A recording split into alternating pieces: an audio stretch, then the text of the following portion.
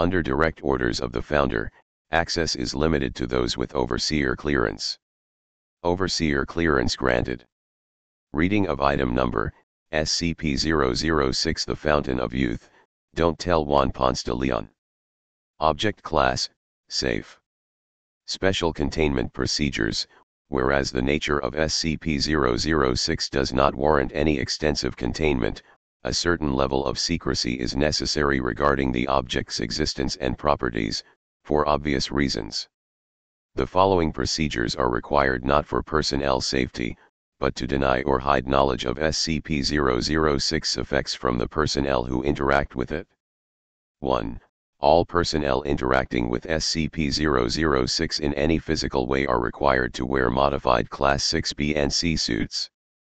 Before personnel are allowed to perform procedures, they must be briefed with material SCP-006-B or SCP-006-C. SCP-006-A briefing is the correct one and is restricted to only those with O5 clearance. To ensure personnel are wearing suits properly, they are to be submerged into a pool of water. Any air bubbles spotted signify a leak in the suit. 2.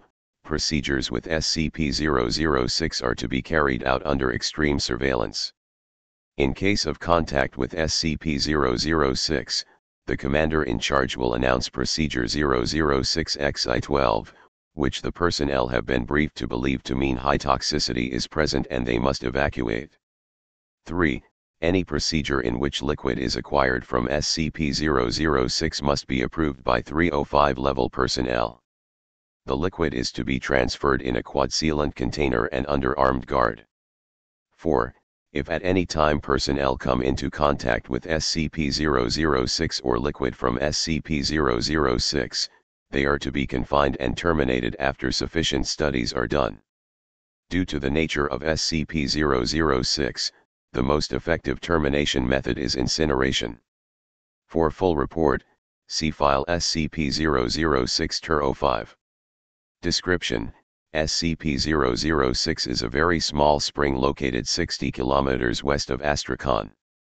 Foundation Command was aware of its existence since the 19th century, but were unable to secure it until 1991 due to political reasons. On the spot of the spring, a chemical factory has been constructed as a disguise, with the majority of laborers under Foundation and/or Russian control. The liquid emitted from the spring has been chemically identified as simple mineral water in 1902, but has the unusual property of health. Ingesting the liquid produces the following properties in human beings: the ability to regenerate DNA damaged by sufficient duplication, heightened excitement of cellular duplication, vastly improved abilities in the repair of damaged tissue, and a frightening increase in the effectiveness of the human immune system. Upon testing the liquid on animal subjects, hostile bacteria and viral agents were destroyed immediately. Many reptiles and birds were unaffected, while higher primates experienced the same benefits as humans. Breakdown: as legend has it, and as scholars have maintained for centuries, Ponce was in search of the Fountain of Youth, a fabled wellspring thought to give everlasting life to whoever bathed in or drank from it. But for this fountain it's been found and now is the 05 Council's personal water fountain. Who knows how long the 05s have been in their spots due to the succulent powers of the fountain. A story of the water of life appears in the Eastern versions of the Alexander Romance, which describes Alexander the Great and his servant crossing the land of darkness to find the restorative spring. I think by following this tale and rumors the SCP Foundation found out about the location and started the process with the Russian government to get their hands in the honeypot, so to speak. If you like this type of content, let me know down in the comments. I will be doing them in order and adding more of my personal flair to each of the readings. Let me know which is your favorite and I will be sure to add more to that specific one just for you if it's further down the road.